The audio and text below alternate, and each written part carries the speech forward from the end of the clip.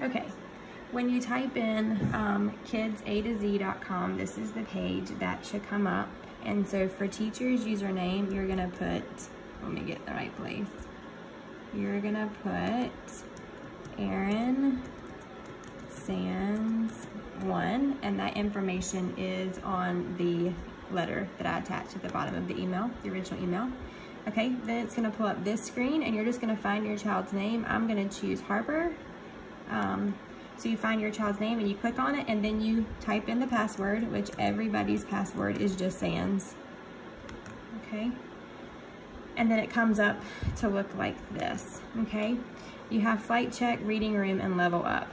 And then down here, there's some stars and stats and things like that. All right, flight check is what your assignment's gonna be. So the first thing that you're gonna do is you're gonna click on that and it's gonna give you the book that you need to read. This little tool right here, I am not gonna click on it because I don't wanna mess up Harper's work, but it's supposed to allow you to record your child reading the book, and I think I can hear it. So that might be something you wanna try at some point. I can't try it on here because then it'll say that she's read it and I don't wanna do that to hers, but that's supposed to be a recording tool if you have that option. And then you just click on the book and you read it. Here will be the reading room, and so this is just where it's gonna show you reading books that are on the level that I have picked for you. You can choose by topics, level books, fiction, poems, and then down here you have the option of reading or listening. And I think this means that there are questions that go with it, but none of these have it. And then level up is when you read a certain amount of books and you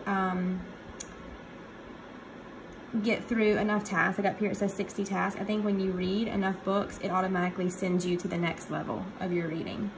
And so what I can do on my page is I can use this first assignment that you're getting today, this flight check. It'll tell me what level that your child reads best at, and then I can pick books that are best for them. And then down here is where they can see like how they're doing on their book. So this is just a quick tutorial on how that site looks.